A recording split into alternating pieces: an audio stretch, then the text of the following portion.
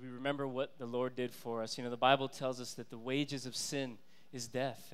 And Jesus went through the suffering of the cross and the suffering of crucifixion so that our sins could be forgiven and paid for. That when we stand before God, we don't reap the consequences of a life of sin, which all of us have lived. Instead, we receive the grace and the mercy and the love of God in return. And Easter reminds us of that amazing love, because many of us have grown up in a religious culture where we think that, man, I need to earn God's love. Anybody ever thought like that? That, man, I'm not good enough for God to love me, or how could God possibly forgive me and love me after what I've done, after what I've thought? But the reality is this: God loves us because of what he did for us on the cross, and he displayed his love on the cross, irrespective of what we've done, where we've been. His love is that great. You know, one of the ways the Bible describes God is as a loving father. And I couldn't understand that love until I became a father myself. I have 3 kids now. I know I look like I'm 19, but I have 3 kids. My oldest just turned 7, my daughter just turned 5, and my youngest is now 8 weeks old today.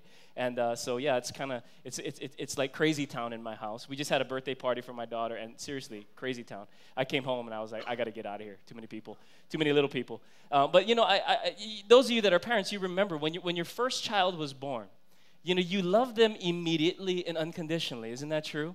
Even though they've done nothing for you. True? In fact, all they've done for you is cause you pain, right, moms? I saw it 3 times, and like I always say, man, if men had to give birth, there'd be no people on the planet, because there's no way I would do it once, let alone do it again. So, but you women are amazing, and not only that, you bear the child for 9 months, go through the labor and delivery, and then you nurse the child for God knows how long, and that's hard, right? And that's just a picture of the unconditional love that God has. The baby does nothing to earn your love. In fact, the last thing it did was cause you tons of pain, but yet you love it unconditionally. Isn't that true? And that's a picture of God's love for us. It's not that we have to earn his love. It's that he loves us unconditionally. And all he wants in return is that we would respond to his offer of grace displayed to us on the cross, that we would receive his love in return. In fact, God is drawing near to every single one of us. He draws near to us all the time, trying to get our attention. And I want to read this passage. The scene that we saw there at the very end showed Mary Magdalene, the first person to see Jesus resurrected. She went to the tomb expecting to find his body, obviously, in the tomb. She was going to dress it and care for it, but instead she found the stone rolled away. And that scene doesn't show it, but there were 2 angels that she spoke with. And I want to read this passage here found in John chapter 20. It's in your notes and it'll be on screen. They, the angels, asked her, "Woman, why are you crying?" "They have taken my Lord away," she said, "and I do not know where they have put him." At this, she turned around and saw Jesus standing there, but she did not realize that it was Jesus. He asked her, "Woman, why are you crying? Who is it that you are looking for?" Thinking he was the gardener, she said, "Sir, if you have carried him away, tell me where you have put him, and I will get him." Jesus said to her, and this is powerful, he said her name, Mary. She turned toward him and cried, "Rabboni," which means teacher. At the sound of her name, Jesus uttered her name.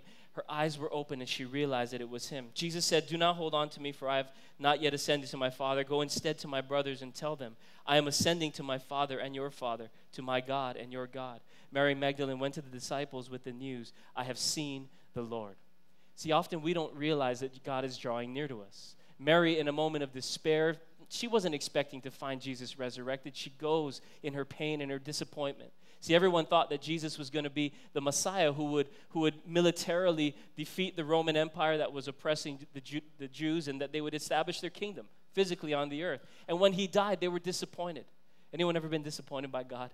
Life tends to do that to us, isn't that true? But God draws near to us even in the moments of our disappointment.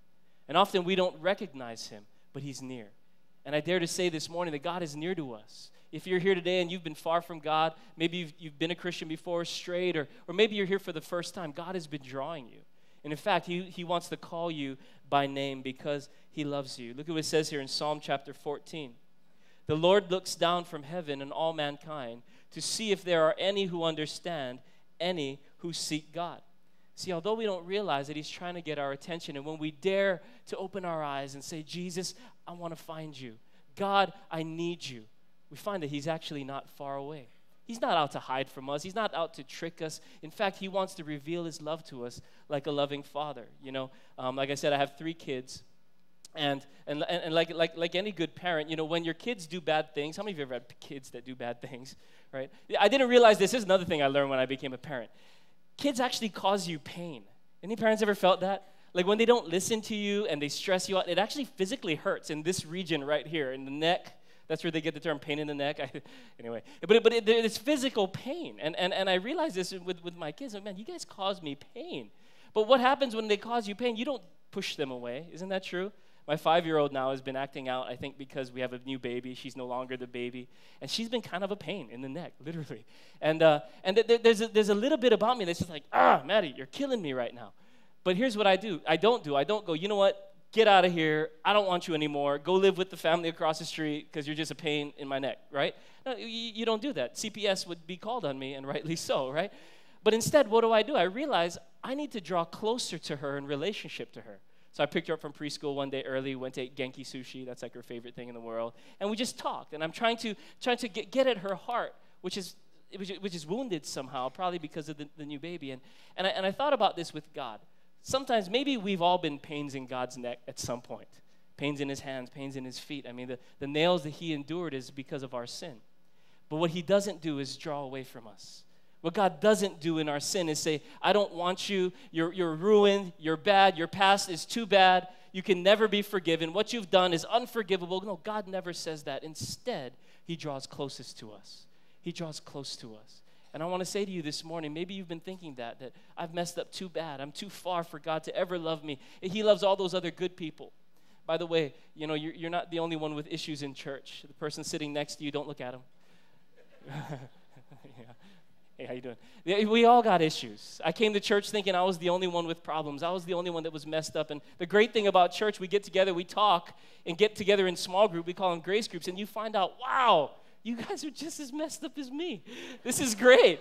This is amazing. But that's the reality. We're all just sinners that have come to find grace and love together in the same Savior. And I want to say that to you. God is drawing near to you. He loves you. And like a father, he wants to bridge the gap between you and him. And in fact, he's calling you. He's drawing you right now. In fact, I dare to say he's saying your name right now. Some of you, even in the worship and throughout this service, you're feeling this touch from God. He's speaking to your heart. He's touching you. I remember I first came to church and God was touching me so powerfully in these worship times. The music was not as good as it is today. Tony and the worship team's doing a phenomenal job. Back when I first started coming, it was chalang-a-lang. It was bad. It was just bad, right, Pastor Paris? You were. It wasn't his fault. He came later. But anyway, and I remember I just being in church and we were singing these songs and it was hokey, but God was touching me. And it was so real and so palpable that I thought, man, are they like putting pheromones in the air or something that's making me feel weird? True story. I'm weird. And so I actually looked behind the stage to see, is there some kind of fog machine creating emotional mist? I don't know. There was nothing there. And then I found out, man, they didn't know what they were doing. They were just singing to Jesus, but the Holy Spirit was touching me. And some of you are here today, and God's touching you. And I want to say that's the Holy Spirit calling you because he loves you, because he wants to have an intimate relationship with you, because he has a purpose and plan for your life. See, we often don't recognize his nearness until we encounter duress or until we go through trials, because then it's then that we stop and we say, God, man, there's got to be more to life than what I'm experiencing. There's got to be more to life than getting up and working my 9 to 5 and dealing with all the stress that I have in life. There's got to be more to life than just living, making money, retiring, and then dying. There's got to be more. And when we experience trauma and trials, it often causes us to reevaluate life. Isn't that true? Look what the Bible says in Psalm 34. The Lord is close to the brokenhearted. He's not far from the brokenhearted. He's close to us when we go through trials and storms, and saves those who are crushed in spirit. He wants to be near to you, so near, like a brother, like a father, like a loving parent. Mary comes to the tomb in her duress and her trial. And what does she find? She finds Jesus looking for her. Now what's interesting is women in the first century back then, they were treated like second-class citizens. They had really no rights. They couldn't vote. They weren't treated very well. But yet God chose to reveal himself to a woman. And, and that's one of the things they say is a proof that Christianity is real, because if you were going to fabricate a lie, you wouldn't have a woman be the first person to encounter the risen Lord. You'd make it some prominent male official. But instead, Jesus reveals himself to her, and many have asked the question, why? And I think the reason why the Bible teaches us is because we are all Marys. We're all flawed. We're all been discredited at some point in our lives. We are all messed up. Mary was said to have been a woman of ill repute in her previous life. But yet God revealed himself to her, saying that there is no one that is too far. There is no one that is too broken that God would not reveal his love to. And I think it's an amazing thing. Jesus invites us into intimate personal relationship with himself. That's what he's after. Relationship, right? Parents, that's all you want from your kids. You want relationship. You want to walk through life with them. You want to know them. The thing that would break your heart the most is if one of your children ever said, Mom, Dad, I don't want anything to do with you. I don't want a relationship with you. Don't talk to me. Don't see me. I don't want anything to do with you. And our Father God feels the same way. He loves us like a parent, like a father. And all he wants is a relationship with us, to walk with us through life, to do relationship with us. But sadly, instead, many of us treat God just like religion. We clock in, we clock out, we punch in, and we punch out with God. I did my duty, God, and I'm done. See, that's one of the downfalls of a great day like Easter is we come and we celebrate, and we need to, but we can think that that's it. I did my religious duty for the year or half the year. I'll come back during Christmas, and God will be pleased with me. Listen, if my kids acted that way, I would be hurt. I would be a little upset, but more than that, I'd be hurt that you don't want a relationship with me after all I've done for you, and all my heart desires is to be with you. Right, parents? That's all you want is to be with your kids. And that's all that our Father God wants from us, a relationship with us because he loves us like a parent loves his child. He invites us into intimate, personal relationship with himself like a father and his child. Look at what this passage says in Isaiah. But now this is what the Lord says. He who created you, he who formed you. There's this intimacy there. Not just a distant God far away on some galaxy, but he's near to us. And this is what he says, do not fear, for I have redeemed you. I have summoned you by name. He knows your name. He knows every hair on your head. He numbers them, in fact, the Bible tells us. And he calls us by name. And look at what he says. I love this. You are mine. Like a father, you're mine. I love telling my kids, I love you because you're mine. I tuck them in every night and I kiss them and we pray together. And I just want to remind them that I love them simply because they're mine.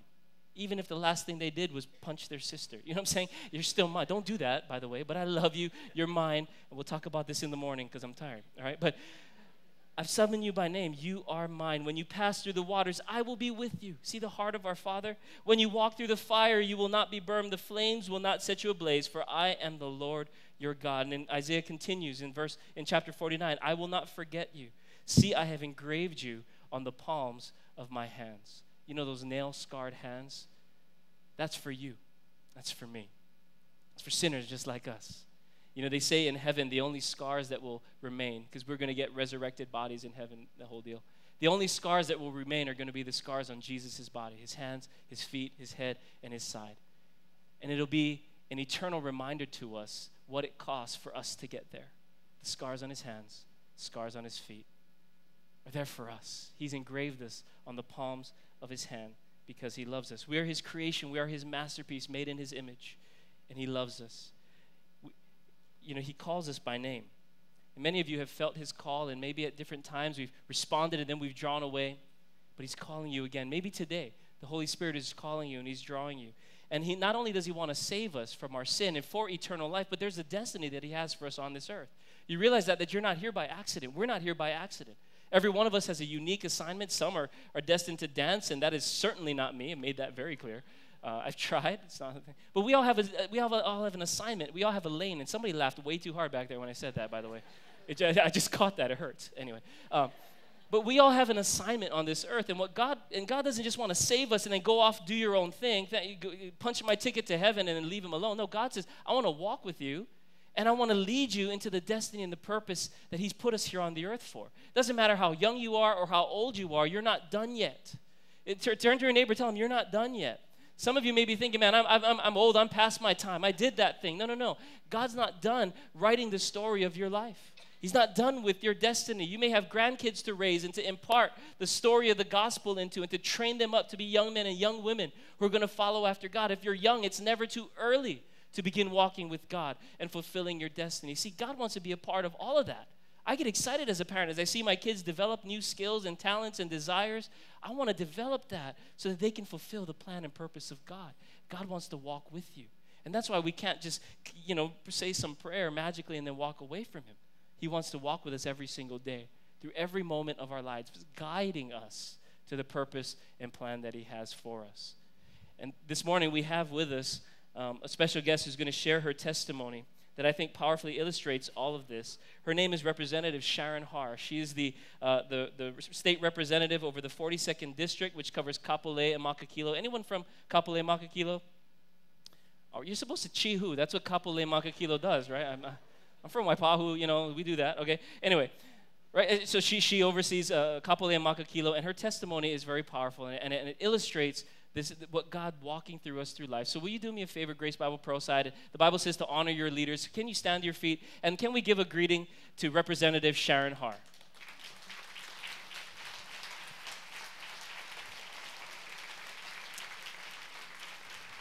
And I'm just going to turn her loose because she's such a great speaker. You may be seated and be encouraged by her testimony. Good morning, Grace Bible Pearlside. Thank you so much for having me. As Pastor Billy was just saying, nothing happens just because it happens. It's because God has a plan. I've actually been wanting to come to this church for some time. I've never been to this church. My husband's cousin goes to this church. I have many friends who go to this church. And I saw Pastor Norman 2 weeks ago, and I told him I had been struggling with some things in my life. And then he ends up inviting me to speak and do a testimony before this church. So once again, God is great. So for those of you who don't know me, I'm Sharon Har. I am the state representative of District 42, Kapolei, Makakilo, Kapolei, the second city. I've been in office for 10 years now, and I have another job. I'm also a lawyer, and people say, oh gosh, she's a lawyer and a politician. Why doesn't she just sell used cars while she's at it? And I tell people that's just my job. It's what I do for a living, but first and foremost, before being an attorney, before being a politician, I am a Christian. And I am so blessed. I am the oldest daughter of Korean immigrants' parents. I am a second-generation Korean American. I know I don't look Korean, but I'm 100% Korean. And both my parents came from Korea. They immigrated to America and obviously seeking a better life for my brother and myself. My father had his PhD in business economics, and my mother has her master's in microbiology. So I was fortunate to get some brains from my parents. As long as I can remember, I have known God, and it was because of my parents. I was raised in the church. I went to Bible study. I went to church every Sunday. And my father was an elder in the church. My mother was a member of the church choir. And so I should have had the correct foundation to lead a model Christian life. And you would think that that would have been my path. But then I went off to college. I went off to college far away on the East Coast. And for the first time in my life, I discovered something called freedom. I was away from my parents, and I realized I can do whatever I want, and they're not around. And so I would talk on the phone with my parents and tell them, oh, everything's fine. But in the meantime, I wasn't going to class, and I started down a life of sin. I was partying all the time, drinking, smoking, and not taking school seriously. Well, this life of sin ended up in me being put on academic probation. I got a letter from the school essentially telling me that I had one semester, I had one last chance to get my grades up or I would be kicked out of school. I remember going home that winter. It was my junior year, and I was in absolute fear for my life.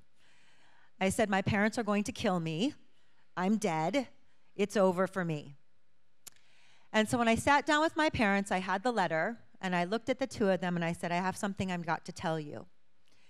And they looked at each other and didn't say anything. And I thought, oh, gosh, it's really bad now because they're not yelling at me.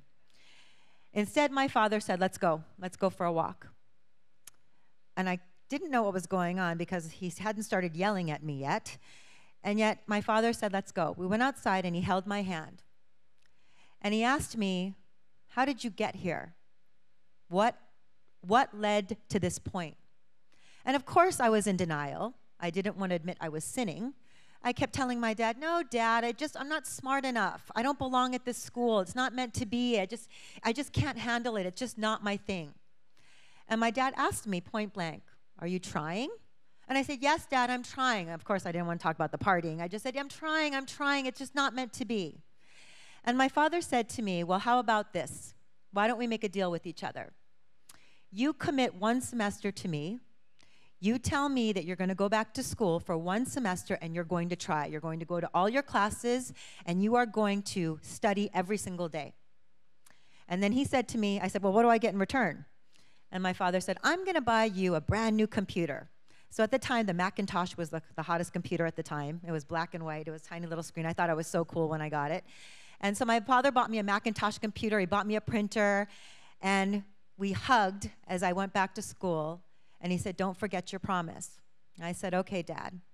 So every night for 1 semester, I forsake partying. I didn't go to any parties. On Friday nights, I was in the library. I studied and studied because I had made a promise to my father. That semester, I came home with a 3.95. And so I knew at that time it was God reaching out to me through my father, telling me he wanted to have a relationship with me. I ended up working in New York City, and I was making a lot of money for someone who was in their early 20s. I was working on Wall Street. I worked for one of the largest law firms, and I was making a lot of money. And while I always knew God was there, I still refused to surrender my life to him. And so, once again, I started down a path of sin, being the human being that I am. I got into law school, and once again, I started partying. I didn't go to class, and I continued to lead a life of sin. Once again, this life of sin culminated in me not passing the bar exam. I was absolutely mortified that I didn't pass the bar exam. And so I knew that once again, God was trying to call me to come back to him. My mother this time was the one who got involved. She came to Hawaii and she said to me, how did we get here? And of course, it wasn't partying. I just said, Mom, it's not meant to be. I'm not supposed to be a lawyer. God doesn't want me to be a lawyer. I can't pass the bar exam. It's not meant to be. So I came up with every excuse. And my mother said to me, well, why don't we go to Korea for 2.5 months and you study every single day? And I was like, really? And so my mom said, that's the plan. Why don't we go to Korea? So I went to Korea for 2.5 months, and all I did was study every single day for the bar exam. Morning, my mom would drop me off first thing in the morning at 7 a.m. at the library. I studied until 6 p.m. every night. So I came back in February. I passed the bar exam. So fast forward to 2006, and people always say, what is my plan in life? And I always tell people, never say never.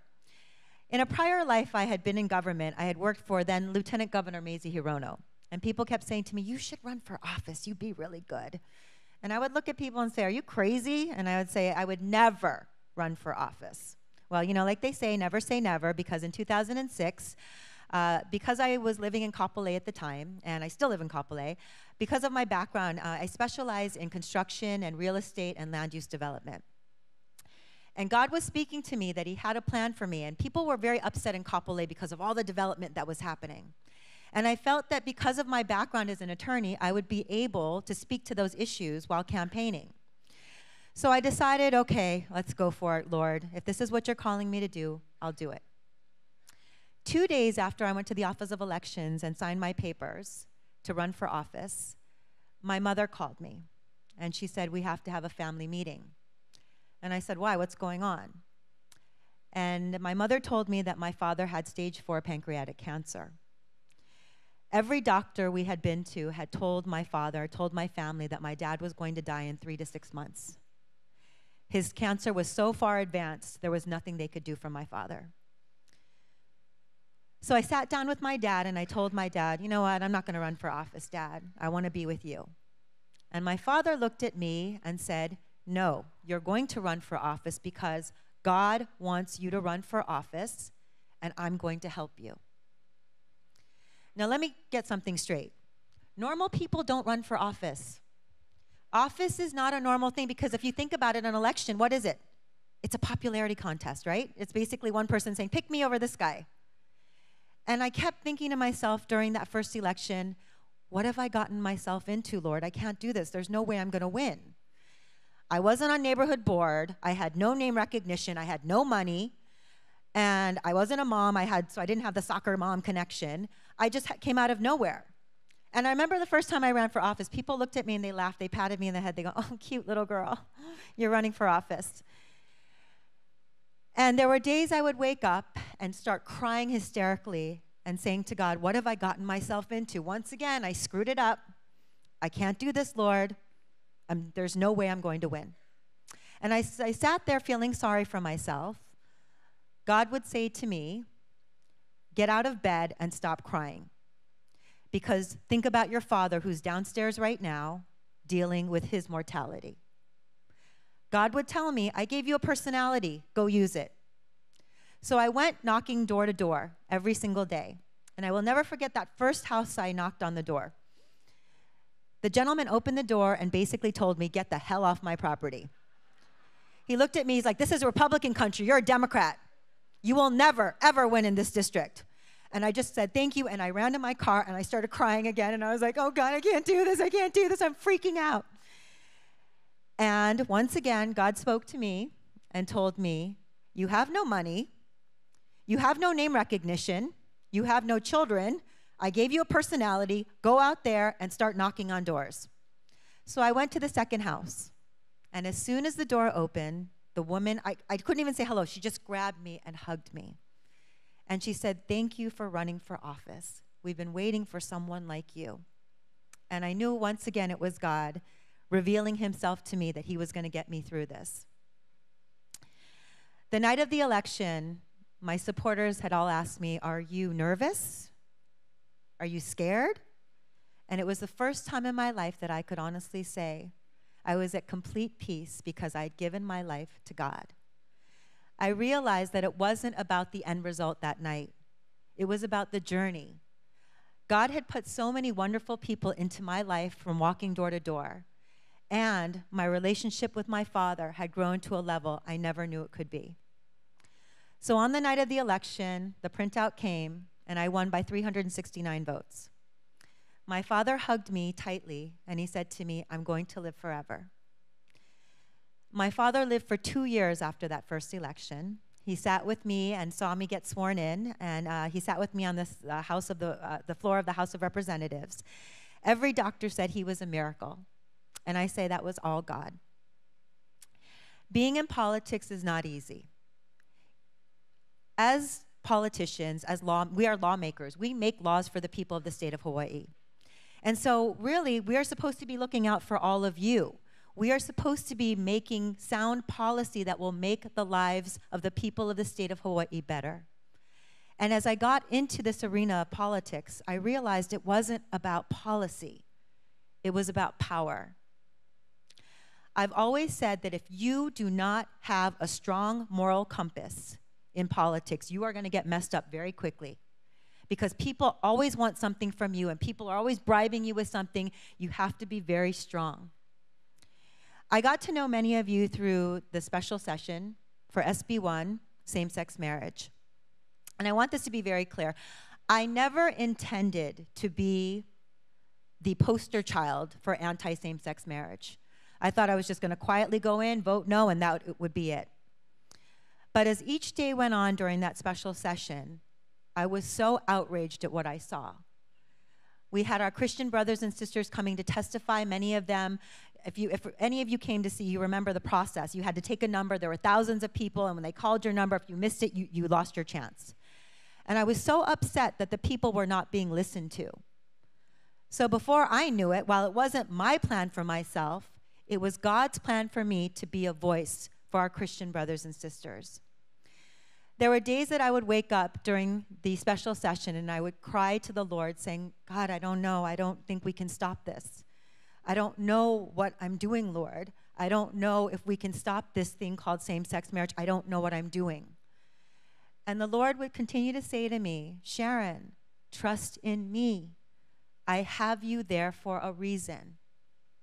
And while I didn't understand it at the time, I understand it now. As hard as the special session was and going through that experience, I never knew many of the pastors on this island, including Pastor Norman.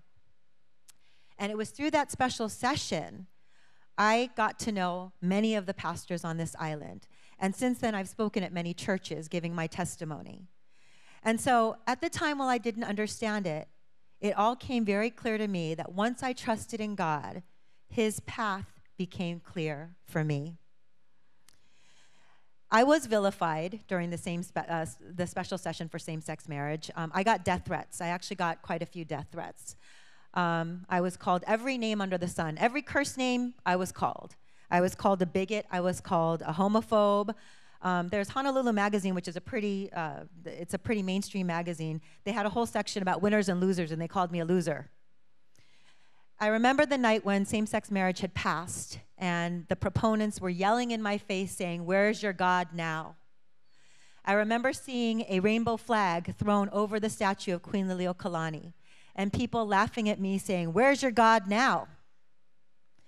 And I was at complete peace that night because I knew he was in control, because I had trusted in him for the first time in my life. God gave me several verses during that same-sex marriage special session. In Peter 4:16, God told me, "If you suffer as a Christian, do not be ashamed, but praise God that you bear his name." In Psalm 56:4, God told me, "In God, whose word I praise, in God I trust and am not afraid. What can mere mortals do to me?" So for today's testimony, what I want to get across to all of you is this. It's about trusting God, putting your faith in him. Like Pastor Billy says, he wants to have a relationship with you. God was always there in my life, but I didn't surrender to him. I didn't want to give my life up to him. I thought I was in control.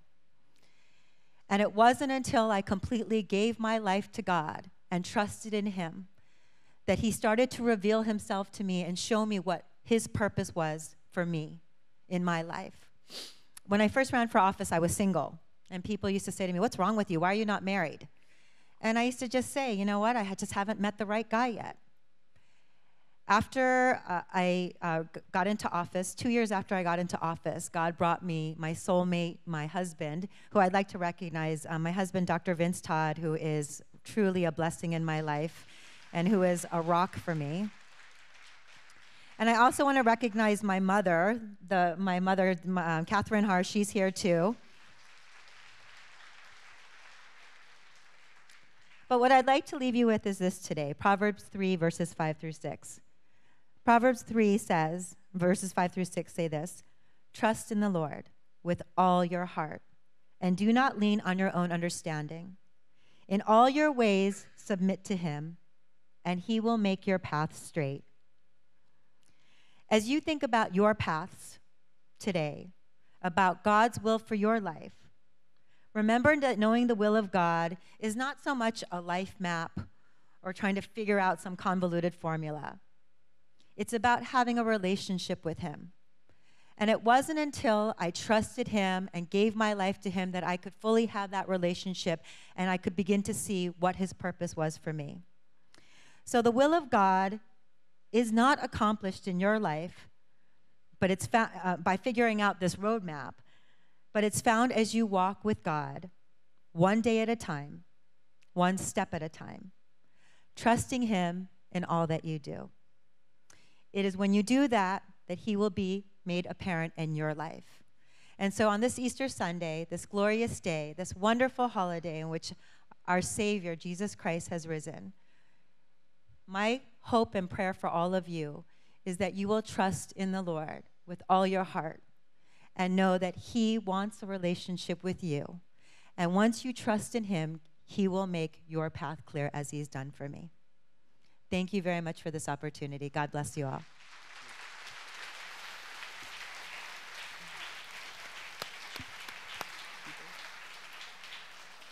Thank you so much for sharing your testimony. All politics aside, you've taken a lot of abuse for standing up for your convictions and obeying God in government. You could be making a lot of money out in the marketplace as an attorney as you were before. I mean, I know they don't pay representatives as well as you could be making. Death threats and all. Why do you keep doing what you're doing? Taking that abuse, being crucified publicly for your faith. Why do you keep on doing that? Thank you for that question, Pastor Billy. Why do I keep doing it? It's because that's God's purpose for me. Every morning I wake up and I pray and I thank God for my life. I just can't believe how amazing the Lord is and how much he loves me and how blessed I am. And I always say to God, I don't deserve this life you've given me. And that is why I try to honor him in everything that I do. And so I do this job because I love God. Very much in the same way my parents have loved me unconditionally, God loves me unconditionally. And I want to honor him. He has put me in this position for a reason. And as hard as it's been, it hasn't been easy. I do it because, number one, he never gives me more than I can handle.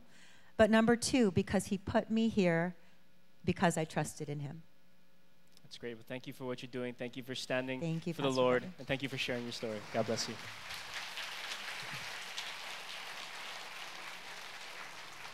You know, one of the things I loved about Representative Har's testimony, we were talking on the phone on Friday, is just the role that her father played in her life. When she was wayward in college and she thought that, you know, she was living her own way apart from God, when she came home, her father didn't chastise her or kill her, right? He took her for a walk, and he held her hand, and he bought her a Macintosh, so it must be a God. Anyway. But I want you to think about that. That's the heart of our Father God. All of us have gone wayward at some point. Maybe that's your story right now. But like Sharon Har's dad, God draws close to you. And he wants to have a relationship. He wants to take you for a walk. He wants to equip you for everything that you need to be successful in the purpose and plan that God put you here on earth for. And he wants to walk with you through every moment of your life. Through the successes, through the trials, through the death threats, through everything. God wants to be there because he made you for a reason. And like a father, he wants to be alongside with you every step of the way. And all it takes is for us to open up our heart to him. I want, look at this last point here in your notes. With nail-scarred hands, he knocks on the door of our God-shaped hearts. And he's waiting for us to simply open the door, to say yes to him. And maybe we've been walking away from him, doing our own thing. Maybe we're off and on, hot and cold with him. All he's waiting for is for us to open the door and invite him into our lives, to respond to the gift of the gospel of grace, to respond to what he's done for us on the cross and to walk with him. Revelation 3:20 says, "Here I am, I stand at the door and I knock. If anyone hears my voice and opens the door, I will come in and eat with that person and they with me." He wants fellowship, relationship. John 1:12 says, "Yet to all who did receive him, to those who believed in his name, he gives the right to become children of God." That's his heart for you. That's his heart for me. Will you respond to him as he's calling you this morning to a brand new beginning, to a brand new life, to a destiny that is not just on your own, but is God walking alongside with you. No matter how young, it's not too early. No matter how old you are, it's not too late. The story of God wants to be written through your life if we'll say yes to him.